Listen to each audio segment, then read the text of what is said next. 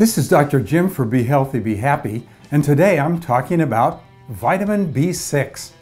Vitamin B6 works to promote the hundreds of biochemical reactions necessary for protein synthesis and is important for immune and nervous system function, the manufacture of red blood cells, and the production of tryptophan, an important nervous system hormone.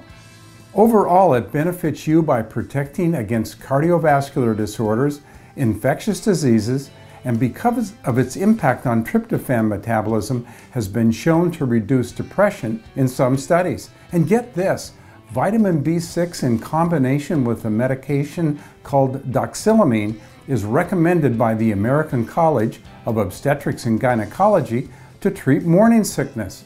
Humans can't synthesize vitamin B6, so we depend upon dietary intake to get sufficient amount of this essential nutrient. Fortunately, deficiency of vitamin B6 is not common. However, alcoholics are at risk.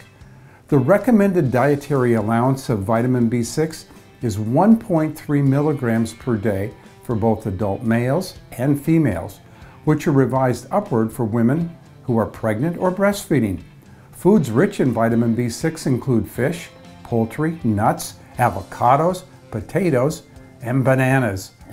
Vitamin B6 can also be taken as a dietary supplement, and most multivitamin and mineral formulations contain sufficient quantities of vitamin B6 to ensure adequate diet intake. Despite abundant food sources in the United States, the 2013 National Health and Nutrition Examination Survey revealed that 14% of the U.S. population does not meet the estimated average daily requirement for vitamin B6. B6 taken as a supplement is generally safe if the tolerable upper intake is limited to no more than 100 milligrams daily in adults.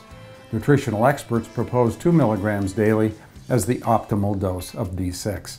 So fill up on chicken and fish.